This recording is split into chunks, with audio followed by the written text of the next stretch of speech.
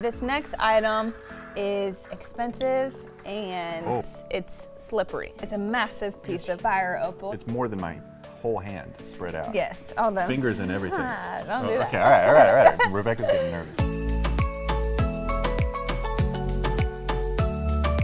Hey guys, welcome back to another unboxing. We have a really fun episode for you today because we're gonna cover two gemstones that a lot of people get mixed up, fire agate and fire opal. And we have tons of examples for you and we'll clear the air a little bit about these two gems. All right, first box, my present to you. Whoa, these are big. Yeah. And they're faceted. That's so uncommon for opal. Yes, so I'm glad you said that because it is really the only type of opal that is faceted. Typically, These are wildly cut. oh yeah, a few reasons why we've got these gemstones. One, it shows different varieties of fire opal. Two, it shows different localities of fire opal. So all of these yellowish golden ones, which I find really, really beautiful, are from Brazil.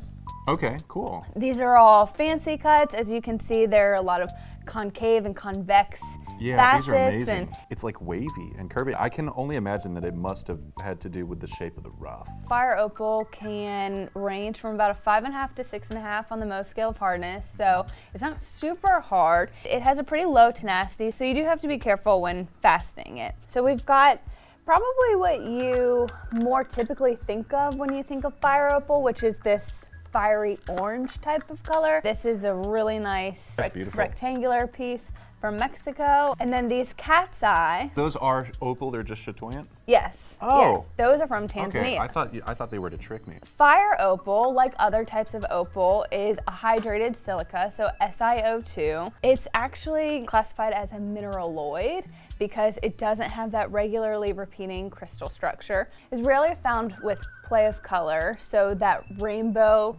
play of color that you see in opals doesn't really exist in most fire opal. The color is caused by iron oxides, mostly ferric iron, so iron with a 3+ charge. So you have yellows, oranges, reds. Those are the typical colors of fire opal. One identifying factor that makes fire opal a little bit easier to identify is you'll notice it has this kind of like haziness to it. It's sort of like there's a little bit of It's like fog milky. in there. It causes it to have kind of a mystery to it. This one's like boomerang shaped, or it looks like I really love this like the one. Star Trek pins or whatever. Yeah. Maybe not. I like this guy. That It's guy's like got a pretty really leaf or something. It's got an interesting cut on the top, like a little semicircle facet that comes in. Oh, right there. Yeah, what is that? I see that. It's an I don't odd know. little facet. These are chatoyant, so cat's eye. We've talked a lot about chatoyancy on the channel before, but essentially you have parallel inclusions in a quantity numerous enough that when the light reflects off of them, they create an eye. So Inclusions of what?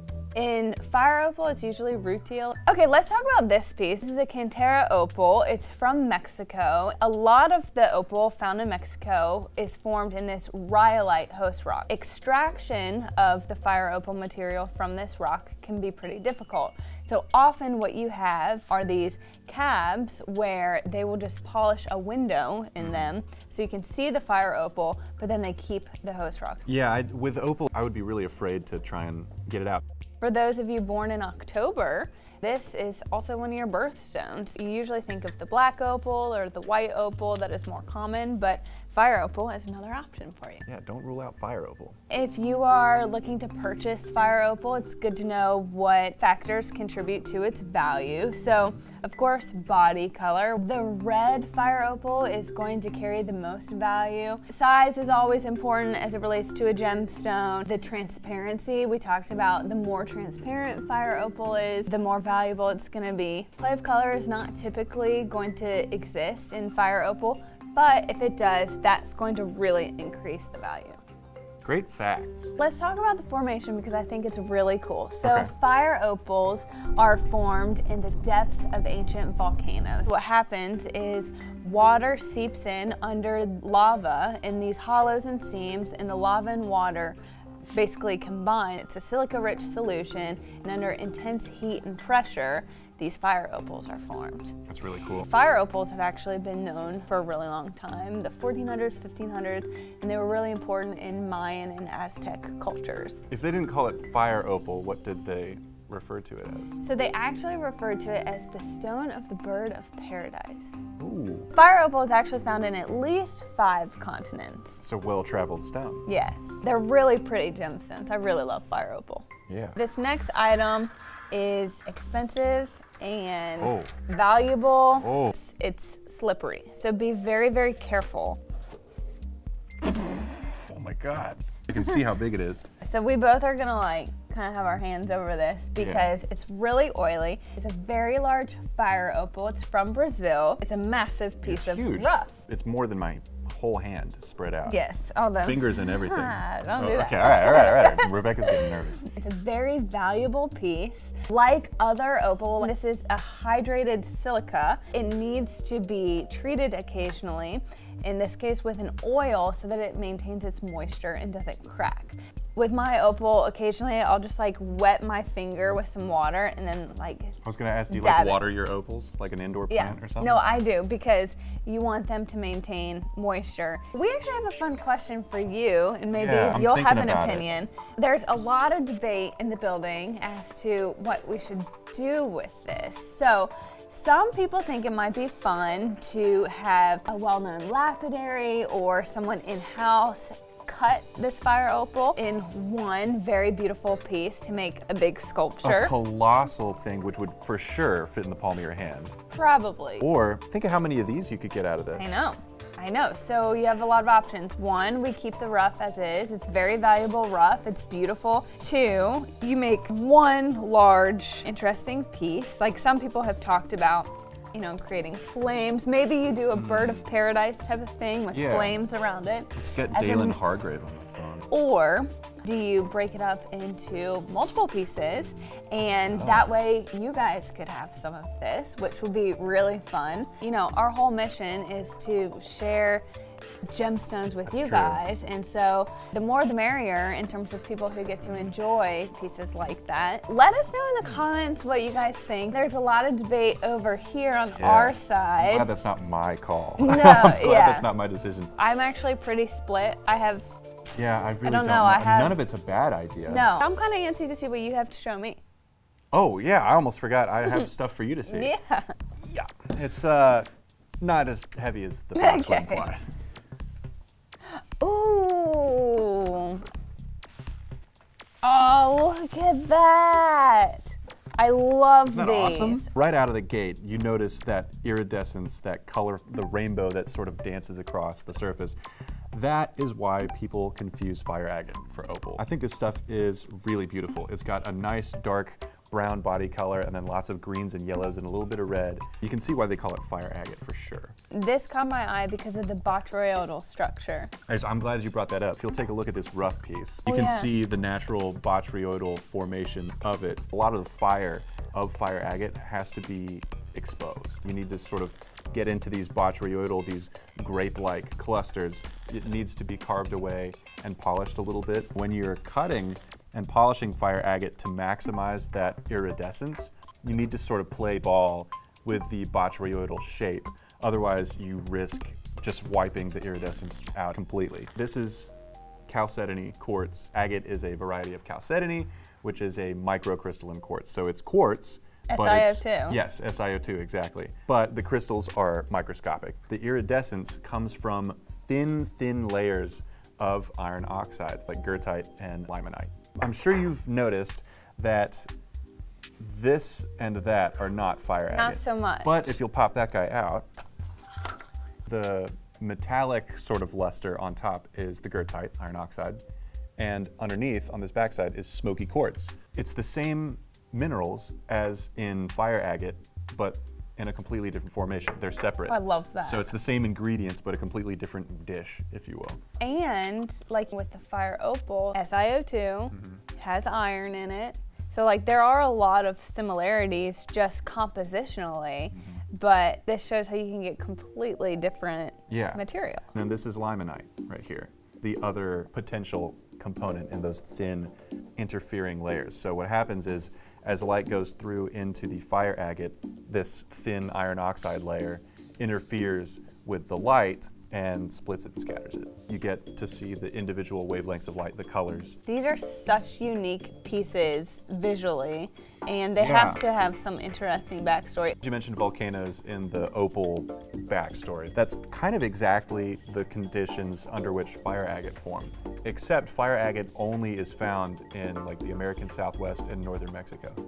Okay, so it's like a very not limited 5 locale. continents. No, not 5 continents. Fire agate is basically just kind of found in one corner of the globe. These look completely different. So talk to us about that. Well, so this is carnelian, which is a variety of agate, which is chalcedony. But I brought it because it's commonly confused with fire agate, especially when fire agate is in its rough form before that iridescence has been revealed. So one thing that I want people to know about these, and hopefully we can capture this in the close-up, every single color of the rainbow is represented in these bubbly sections. And within each of those, it's like a full circle rainbow. These are so cool. It's really, really pretty. It is so unique. I just keep coming back to this one. The fire is amazing. The shape is really cool.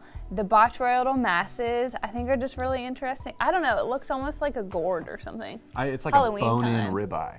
Yeah, there's a whole world inside of these. There's like a teal and like a lime green in there, but that one is really cool. This stuff can be pretty challenging to carve and polish because if you leave too much of the chalcedony layer, it's gonna look dull and your rainbow's not gonna like pop out. But if you remove too much, you might just wipe the layer entirely. You also have to follow the natural structure of the stone, which means that no one of these stones is like the one next to it, which I think is really awesome. These are all different and they're actually all for sale. So if you're interested or you are as into them as Rebecca is, get to them before she does. Yeah, no, Because, seriously. Actually, a lot of the material on the table is for sale that you can't give Not this that one. guy. Not yet, at least. Right, Not until we it depends decide, on maybe. what they decide to do with it. So we'll put all the links in the description. Definitely go check those out because as you can see, these are so unique. There is a whole world inside each of these. I'm telling you, you could spend a lot of time just looping your fire agate and enjoying everything in there. But hold on, I've actually got one more box for you. I love it. Kind of wanted to bring some fire of my own. You are pulling away as if there really is fire in here. Ooh, look at that. We got a little bit of rough fire opal, but give these guys a couple of turns because you might find something kind of neat in there. I see, right there. So it's fire opal with play of color. And it's still in its little rhyolite matrix. Sure. You don't know how much opal material is in there. I mean, it's a very small patch, but the play of color is... It doesn't matter, it's cool. It's very cool. It's really cool. These are mines, actually. Yours personally? Yeah. Wait, are you telling the truth? Yes, these are mine. These are mine and that's Preston's. Wow, I know, I'm right? jealous. Those are cool pieces to have in your personal collection. Look. Okay, Rob, we have seen a lot of materials. Let's recap. They have similar makeup. They're formed similarly, but are actually quite different. Some of the ways to tell them apart, the transparency. You have fire opal, more transparent. That haze, Typically, you've got the haze. kitchen. The fire agate is going to be more translucent to opaque. You've got the botryoidal structure. Yeah. Okay, so as you know, we always take a closer look. You have to pick a favorite. Well, oh man, can I cheat? Can I do 2 of them? Yeah, we've done that before on this Okay, channel. all right. This one, because of its unique shape, I just want to see what y'all come up with in the comments. You know, if you buy it, you tell us what it looks like, you know? You get to tell other people, this is what it is. This is the T-bone fire agate, or this is the wormy apple fire agate. And then this guy, because it's got that full Roy G. Biv representation. It's got the rainbow of blue and green and yellow and red, and I couldn't decide between the 2. Okay, well, if you're doing 2, I'm gonna do 2. That's only fair. So I love this piece. I just love the shape. I think it's really interesting. I love these like neutral golden yellows. I think they're really pretty. And this is just a totally one-of-a-kind piece. And so take a closer look at all of them. Let's take a closer look.